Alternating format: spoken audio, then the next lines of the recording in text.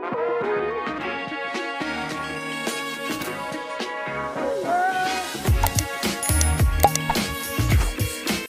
everyone, welcome to Desert Succulent. Today we're gonna be featuring Graptoveria Harry Watson. This is a hybrid between our Graptopetalum paraguayans or yung ating ghost plant and the Echeveria rubella. Isa din ito sa mga succulents na considered as big sizes kasi pag lumaki siya, you would be expecting na yung kanyang rosettes would be about 6 inches or 15 centimeters in diameter. Although yung Harry Watsons na I have here, when I tried to measure it, nasa more than 6 inches na siya, parang nasa 7 inches na siya, and probably we would be expecting it to reach up to 8 or 9 inches pag talagang maibigay natin yung kanyang growth needs. Itong succulent na to is also coated with farina, and if you will be touching it this way, ayan o, diba? Napaka-light lang yung pag-scratch ko ng aking thumb dito sa kanyang pinaka-leaf, pero natanggal na agad yung kanyang pinaka-farina. And as much as possible when handling this kind of succulent, let's try to preserve yung ating farina kasi it protects them against the sun and the rain.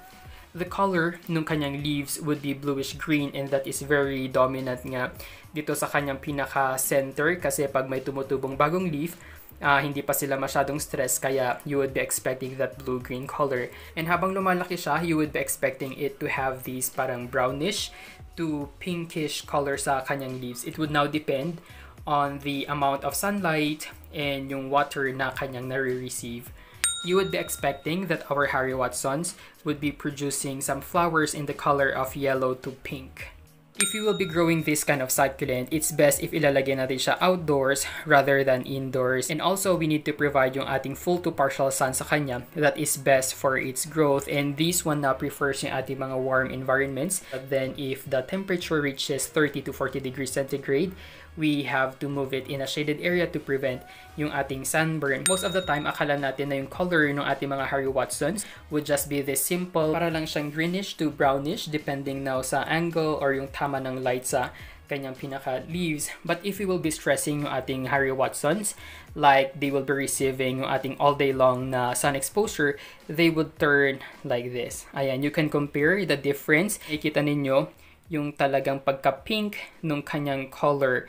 Ayan, ganyan yung kanyang itsura, and I have seen some na talagang super pink yung leaves ng kanilang mga Harry Watsons. Probably those are a result of cold stress, something na mahirap nating i-achieve dito sa Pilipinas kasi we are in a warm temperature. Ganito yung maging itsura ng inyong mga Harry Watsons if we constantly expose them to our full sun. Pero if we will be stressing or if we wanted to achieve this kind of look, it's not enough na we will just be exposing it to the sun exposure, and doon nga papasok yung pag-water natin sa ating Harry Watsons. If we will be watering it regularly, like for example once a week, we won't be expecting na magiging ganito ka-colorful yung kanyang leaves. Perhaps it's gonna be like this, parang yung typical na color niya lang na ganito. Even if na I will be watering my Harry Watsons na may interval na every 2 weeks, still nahihirapan akong gawing ganito yung kanyang color. And what I did was not to water it for about 1 month. As a result, ganito nga yung naging itsura niya, and still continuously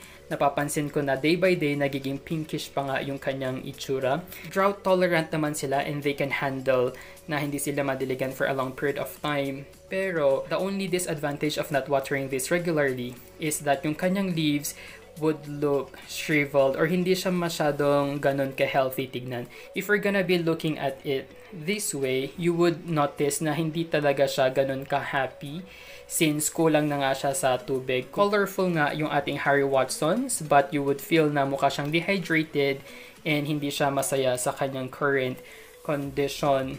Some of its bottom leaves are already drying. Ayan, this, doon, and that one. So this is now our result of underwatering. Talagang dehydrated na yung ating succulent. I have removed a leaf earlier. If I will be doing this one, you would see na may mga kulubot na siya dyan, and it is an indication na we have to water our Harry Watson. And now that our Harry Watsons is totally craving for water, I will be using yung ating soak and dry method. So didiligan natin siya. We will be thoroughly soaking yung kanyang pinaka soil. And yung ginamit nating soil mix here is yung ating typical loam soil. This kind of soil works best for me. It's cheap, very affordable siya kasi yung parang 10 kilos of our loam soil would only cost me 70 pesos and madami na akong pot na malalagyan using this kind of soil, and at the same time it's also well draining, and I've been using this kind of soil for most of my succulents, mapa-local man yan, imported or mga rare succulents, and I didn't have any problem with drainage. Propagating our Harry Watsons is very simple. You can have leaf na ganito. You can just simply take it from its stem, air dry, then you can just wait for a couple of days, then magkakaroon nga siya ng roots and offsets. Yung nakikita natin ngayon is about 2 to 3 months old. Ganon kabilis lumaki yung ating mga Harry Watsons. Kasabayan niya yung ating mga titubans dyan sa pinakababa. And this one is located sa ating rain or shine area. Mas mabilis yung growth ng ating mga leaf propagations pag naka-rain or shine sila at a very young age. We can also propagate this succulent through stem cuttings. So we have 2 possible stems na pwede nating i-cut, and using a clean pair of scissors, we can just simply cut here or dito, air dry for a couple of days before planting. Further grooming and maintenance, we can remove yung mga dried leaves na ganito. If, for example, yung leaf natin is just like this, na hindi pa naman talaga siya completely dry and humihiwalay dito sa ating pinaka stem, we don't need to remove it kasi ito pa rin yung kanyang pinaka water source na hindi pa siya nadidiligan. So, let's just wait kasi naturally it will fall off pag talagang natuyo na or nakuha niya na lahat ng water supply from these leaf. Lastly, we need to check for some pests and some fungal infections. Itong ating Harry Watsons is a total survivor. Ang dami na nitong pinagdaanan na fungal attacks. I'm always using yung ating Torage Blue na broad spectrum fungicide. So pag may mga napansin na kayong mga fungal attacks sa inyong mga succulents or Harry Watsons, you can spray yung ating contact fungicide directly, and possibly every 2 weeks nyo siyang i-apply until na fully makarecover na yung ating succulent. Then, if wala namang problema yung ating mga succulents, just for maintenance, I usually use it every 3 to 4 months na interval. And that's all for our Harry Watsons. Thank you guys for watching. Don't forget to like and subscribe to our YouTube channel.